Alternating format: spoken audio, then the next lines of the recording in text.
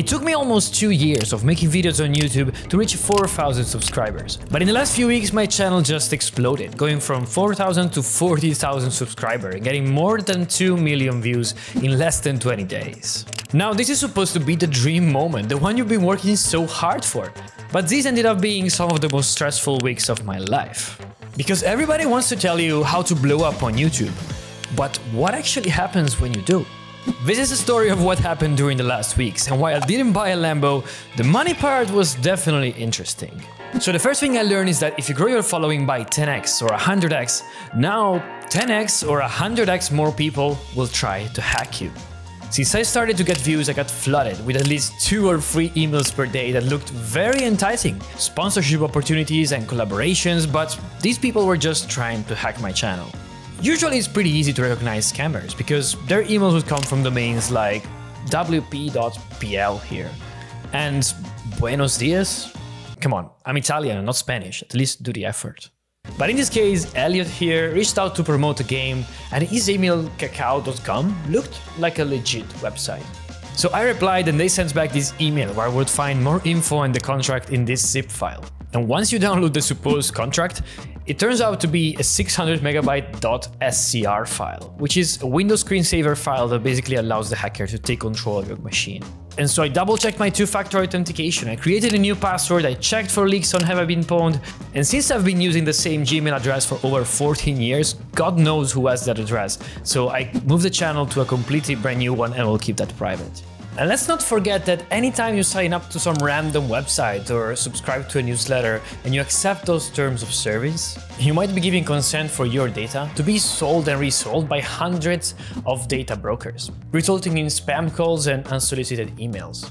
Yeah, this is the exact moment where you wonder, how the hell did these guys get my email address? And as you might have guessed, this starts to become even more of a problem as you start to grow a following. And this is where the sponsor of this video comes in, Incogni. Because yes, you can contact these data brokers yourself and ask to delete your information. But first of all, you need to understand who has your information, and there's hundreds of these companies. And secondly, you need to go through a complex procedure that involves back and forth of legal documents, and this is a procedure that is different for every data broker. But with Incogni, I literally signed up to the service, chose which data I want to get removed, and immediately they found 75 data brokers who were selling my data. The system got to work automatically, and 5 minutes later my data was already removed from one broker. Incogni is giving away to the beautiful viewers of this channel 100 spots to sign up with a 20% discount, and you can do it with the link that you find in the description. So the first lesson is that the more your audience grows, the more hackers will try to take it from you. But I know what you're really here for, the money. In the whole of 2022, my YouTube channel generated a grand total of $469.57, which to me at the time felt like so much money. I could finally pay off the microphone and the gear that I bought. I could finally pay for my subscription to editing software or to Epidemic Sound, which is the place where I get my music from. But now, just in the first few weeks of 2023, I made a total of $6,650 just in AdSense revenue from YouTube. Now, I know what you think. I should be out in Bali or in some club popping bottles. But as a contemporary poet said, more money, more problems. Because this is where I realized that in a span of a few weeks, my channel went from a side project to a real business. And unfortunately, real businesses need to pay taxes. And so I froze all payments from YouTube, I kept the money in my AdSense account, and now I need a company. So far I've been working mainly as an employee, so I never really had a company before. I spent entire nights researching company structures, tax optimization and accountants. Plus I moved here to London just a few months back and I don't really know how things work here. Should I open a limited company? Should I be a freelancer? How do I write off things? And if this whole mess wasn't enough, I even found a hole in the British law, where basically since I'm here on an employee visa, the government doesn't really know how to treat this business. So there I was. In the span of a few weeks, I went from nothing to spending an entire afternoon and $700 to speak to the UK government. Things that were not even remotely in my mind a few weeks back. And speaking of money, as my views were skyrocketing, I realized I was leaving money on the table. And what I learned is that the only thing you need to do is just listen.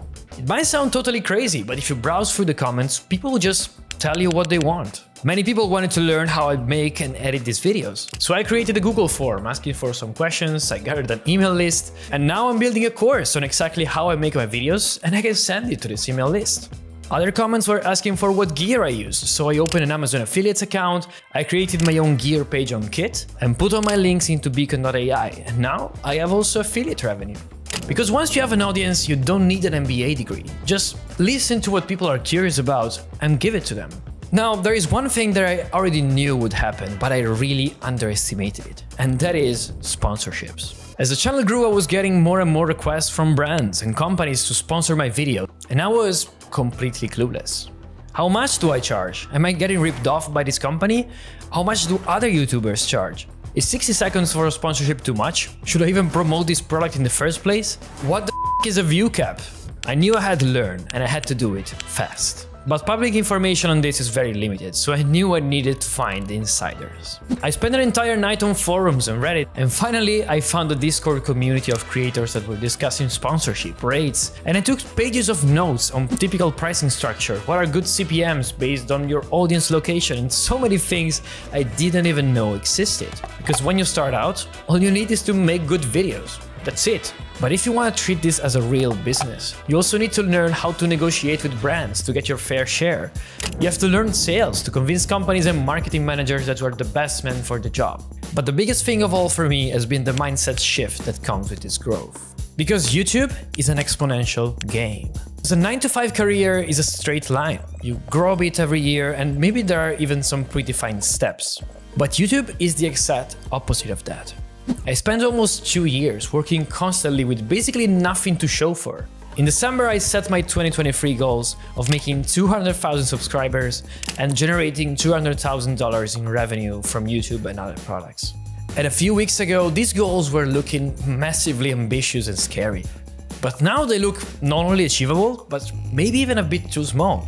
When you're exposed to the real power of exponential growth. It's like using Flash when you're in the cave in Pokemon. This reference is for the real pros, by the way. After you experience exponential growth once, I promise you that you won't see the world in the same way. When I started making videos, I was basically a nobody. Yes, I had a nice job at a big tech company and that helped with some initial credibility, but in YouTube land, that doesn't mean anything.